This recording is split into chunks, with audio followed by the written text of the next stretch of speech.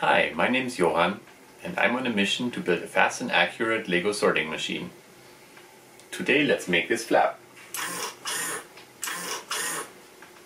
Create a new plane, make it parallel to the front plane, offset 11 millimeters, and then create a new sketch on that plane. Let's start a construction line from the center of rotation of the servo here.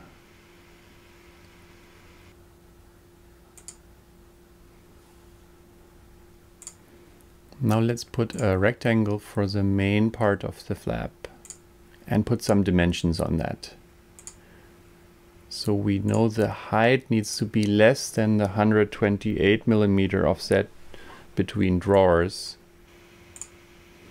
So let's add some tabs to hold this flap in place. Let's make these tabs symmetric to the center line. So this is a 3D printed adapter that goes on the servo to move the plywood flaps up and down. And so this is what it looks like. Outside diameter is like 36.5. So let's put 36 for the outside.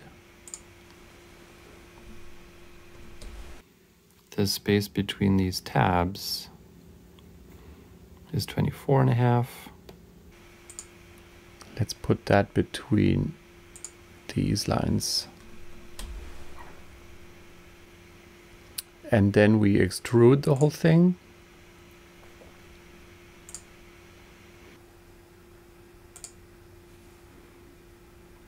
All right. Let's go to Kirimoto and import that part that we just made.